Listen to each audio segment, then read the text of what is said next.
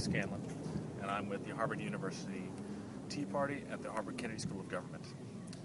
Behind me is the JFK Memorial. We just got done taking a tour and looking at some of the things that he did. It's about 4 miles from our home, and we enjoyed it. We learned about his trials, the things that he went through, and some of the things that he really believed in. While I was listening to some of the videos, we discussed what was really important to him in one of his speeches. He talked about truth, and truth falling down to someone's idea of an ideology over truth, putting aside fact to believe in some sort of idea that had no basis of truth and had no basis of substance, but was something that was popular and based on myth.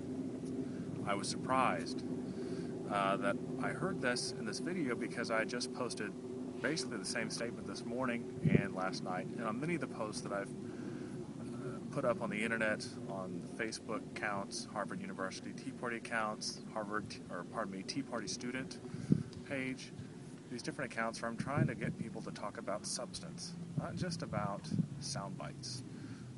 A couple weeks ago, I challenged Van Jones, someone who's on the left, someone who spent his entire speech talking about Tea Party patriots and making fun of us.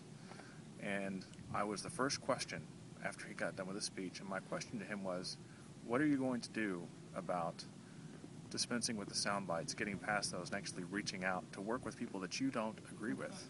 Because that's the problem.